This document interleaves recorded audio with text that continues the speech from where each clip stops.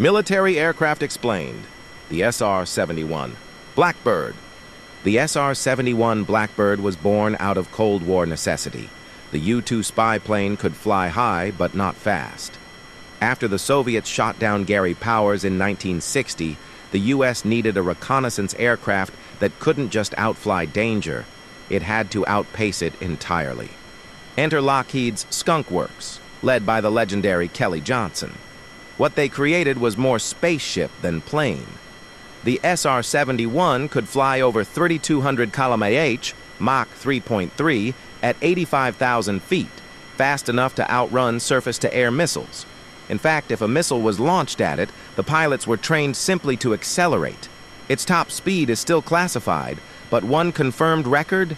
New York to London in 1 hour and 54 minutes, faster than most commercial jets can serve dinner.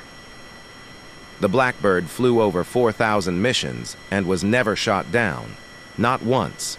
Dozens of missiles were launched, none made it close. Its sensors could map an entire country in minutes, taking high-res photos and electronic data from the edge of space. Today, the SR-71 lives on in museums, books, and legends, and rumors swirl about its spiritual successor, the SR-72, possibly already flying in secret. Comment what aircraft I should cover next.